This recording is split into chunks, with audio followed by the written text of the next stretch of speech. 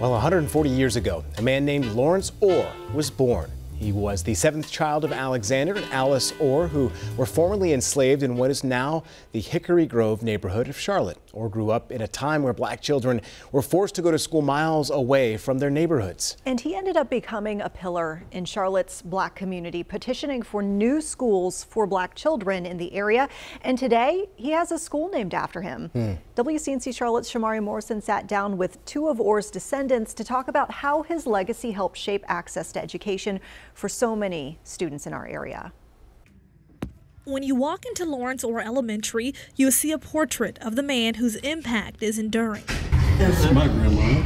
These are the great and great-great-grandchildren of Lawrence Orr. I can't imagine what it was like growing up in that time period where basically you were behind the 8 ball just for being black. Orr's immediate family members were enslaved and forced to work the land on which Orr Elementary now sits. He passed away in 1946, and my mother, Queen Norwood Thompson, was a month old when he passed away. Orr believed in land ownership, civic engagement, and the right for all children to have an education. It really took tenacity, and it took people who would be dedicated to seeing that young people in this area were educated. Orr and other African Americans petitioned the county school board to build 4 new schools for African American children in the Hickory Grove area and surrounding counties. During that period of time, there were repercussions for going against the grain or for fighting injustice, and people did suffer because of that.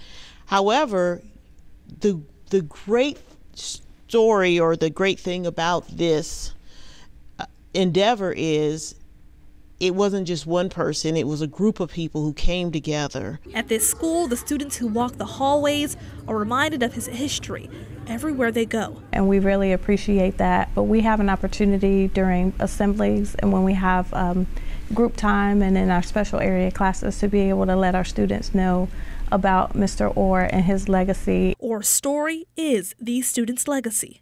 He's just not a person that was self-centered. You know, he took and looked at the big picture and how big that picture is and influenced not just a family, but a community. I mean, his story is bigger than pretty much all of us in this room. But just to know that I come from that lineage and heritage, you know, just be proud to say I am the great-grandson of Lawrence Orr. Shamari Morrison, WCNC Charlotte.